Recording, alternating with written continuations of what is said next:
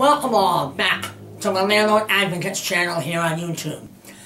Last week we did a video called COVID-19, the Eviction Moratoriums. And this is part 2. We didn't think we would have to do a part 2, but we do.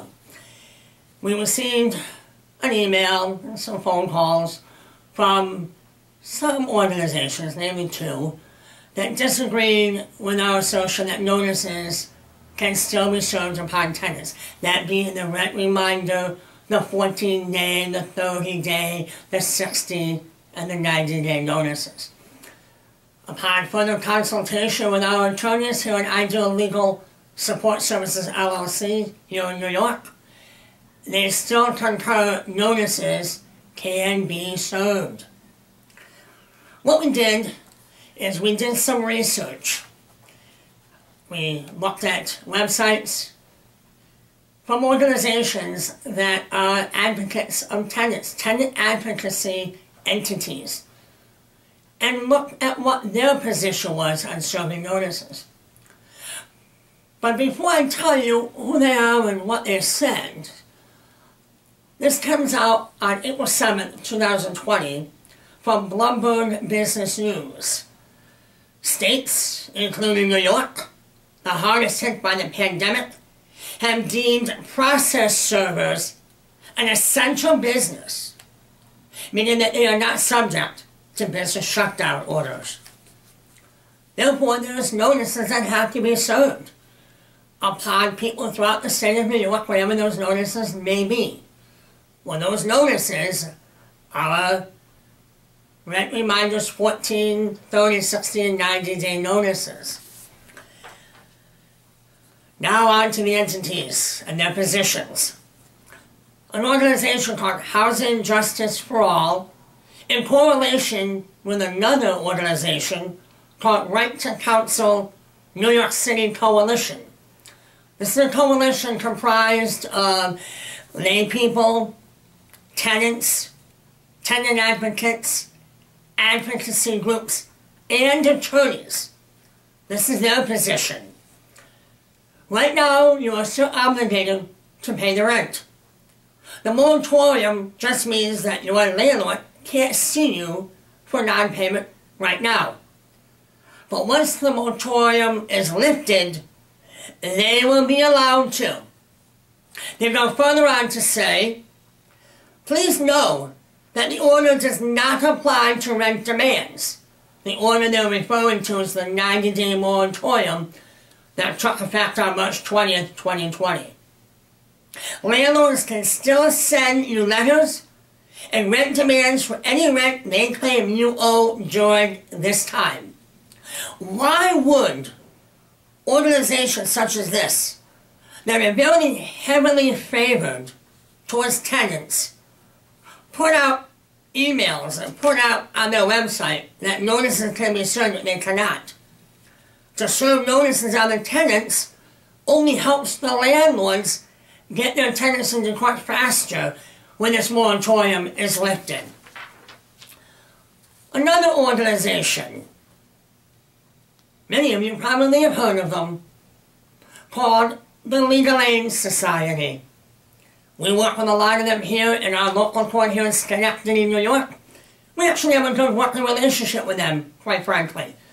But their job is to try to work it out with the landlord to let the tenant stay.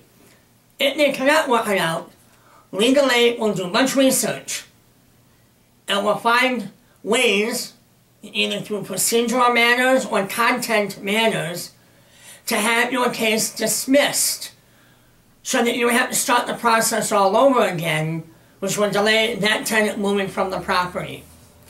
This is their position on serving notices. A landlord can, and they bold in the word can, still serve rent demands and late notices at any time during this time. This comes from the Legal Aid Society. Another organization, another entity that we looked up. We were not too sure, so the attorneys and I talked with each other, looked it over, read the phrase, read part of the website. And it goes like this.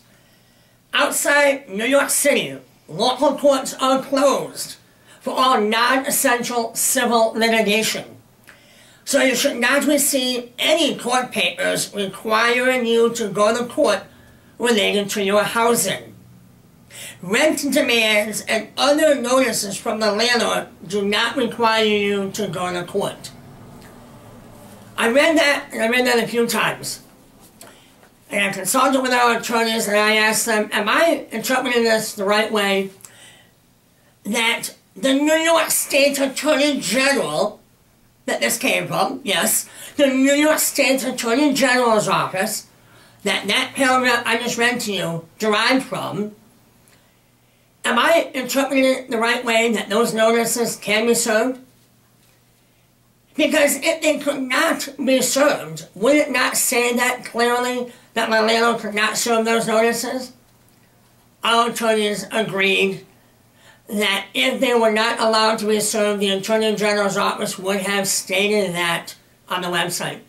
So here we have advocates for tenants that we just alluded to here. The United Tenants of Albany is one of them. That the Rent the Council of New York City Coalition is one of them. The Housing Justice for All is another. And the Legal Aid Society is another. And the Attorney General's office has affirmed, from what we interpret from her website, that yes, notices still can be served. Now, that leads me to the federal program called the CARES Act. The CARES Act changes the eviction process and the service of documents a little differently.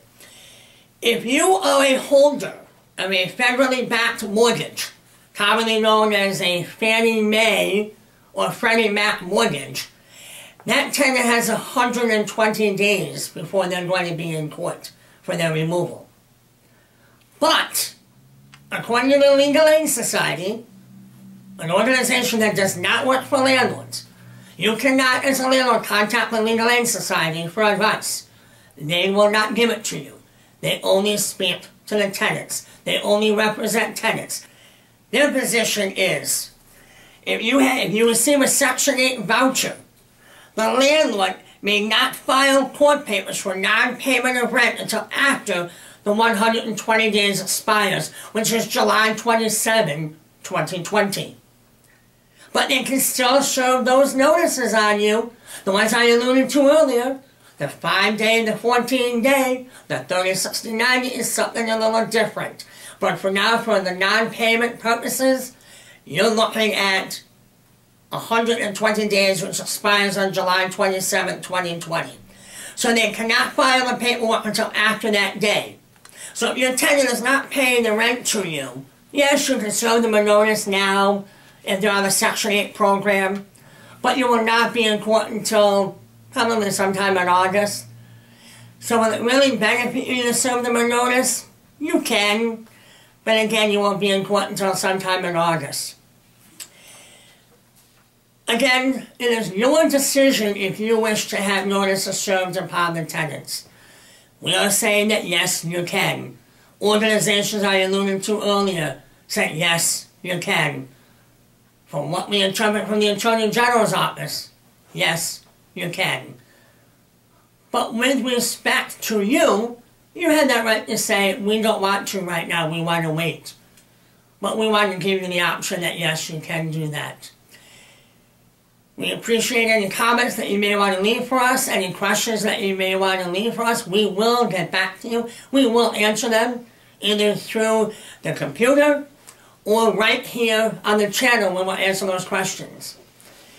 We hope that you subscribe to our channel. The more people that do, the more doors that are opened up at YouTube that can help us help you even more. So please subscribe to the Landlord's channel. And again, be safe and take care.